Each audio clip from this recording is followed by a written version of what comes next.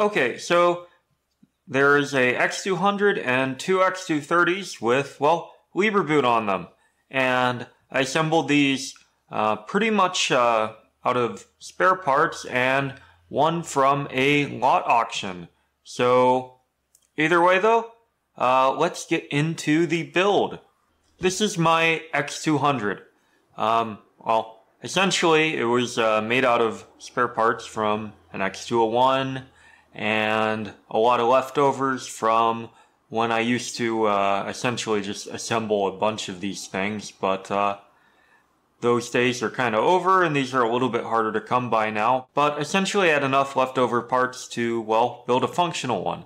So we're just going to be adding some shielding. Build process is about the same as the X201 and vice versa. It's already been repasted. I added a new CMOS battery, and after that, since this motherboard's been in storage for I don't know how long, it was purchased off eBay, I'm going to be essentially just, well, upgrading it to the latest EC firmware.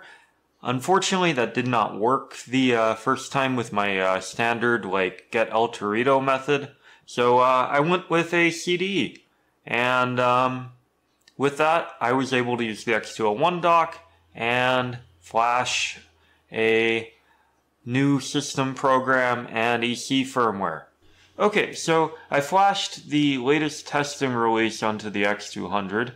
The build process was relatively simple, but at the time the release turned out to be a little bit buggy, but I will get into that a little bit later. So at the time though, it did just start right up, and I was gonna install a Wi-Fi card, but they ended up sending me the wrong one. Okay, so I didn't assemble all of these at one time, so I'm gonna be moving on to the X230 kind of in chronological order, and I have one that essentially was already flashed with core boot and it's repasted. It's pretty much almost set up rather than a few cosmetic things such as paneling. But we're going to be talking about the lot auction one that I actually went through and rebuilt. Process for flashing it's about the same. You just select 2 to update system model. And on this one, I am going to be making a backup of the, well, 2.77 OEM ROM. But either way, it'll have the latest EC firmware, and we can move on to repasting. Okay, so the thermal paste on this one is actually quite old, and it had this weird divot in the heatsink. So I ended up having to rob one from a unfortunate parts unit. And I also did get some new CMOS batteries for these. But to be honest, I imagine a few of the X230 batteries have a need to be replaced, but not all of them. Either way though, I don't want to open these up again, so we're going to be using 2 new CMOS batteries. And for this one, essentially just reassembled it, flashed the 2 flash chips, and at the end, did a little bit of wire management. So we're going to be essentially just reattaching the speaker and everything to make it look all nice, and then reassemble everything. So this is now mostly done, and we can just add the screws on the back after adding the mouse pad. And later on, I'm going to be getting some caddies and adding, well, these SSDs. Either way, though, everything seemed to be starting to take shape, and I was ready to, well, test the systems. So here's where I encountered some problems. Although everything seemed to be working fine on these, when I closed the lid and let it go to sleep mode, well, there's a S3 resume issue. It's not actually something to do with Libreboot apparently, but the core boot release they're using. So the bug did seem to be resolved after I rebuilt the ROMs a day or two later, so it was just kind of unfortunate timing.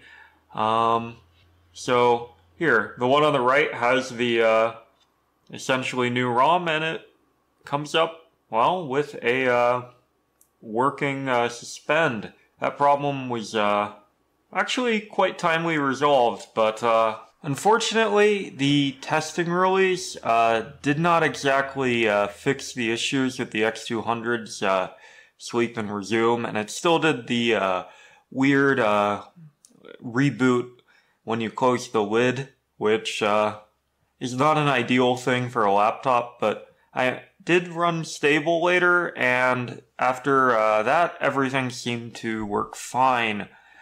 Okay, so my X200 was looking pretty much stock at this point with, well, Libreboot on it, but I noticed one issue. Well, the key doesn't work for the left arrow key. I did have some other keyboards. I had a donor keyboard for the X200, and I did end up settling on this really grimy but working keyboard. So I tried cleaning it up with disinfectant. I eventually settled on replacing the keycaps with something a lot cleaner.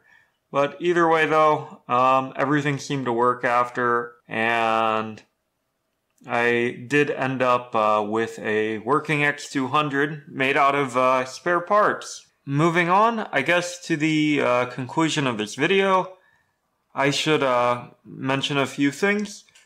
Currently, as of filming, the testing release should work at least on the X220 and X230. I don't know about the X200 at the moment, and keep in mind though, this is the testing release for Libreboot, so you can download a ROM for the X200 on the stable release and use the ICH 9gen tool to change the MAC address, and everything should work relatively fine except for a little bit of text, at least on my system. Also, I should mention I've mainly been compiling my own core boot ROMs instead of using Libreboot's build system for quite a while. So this is more of like a first impressions video, and well, either way though, peace and have a good one.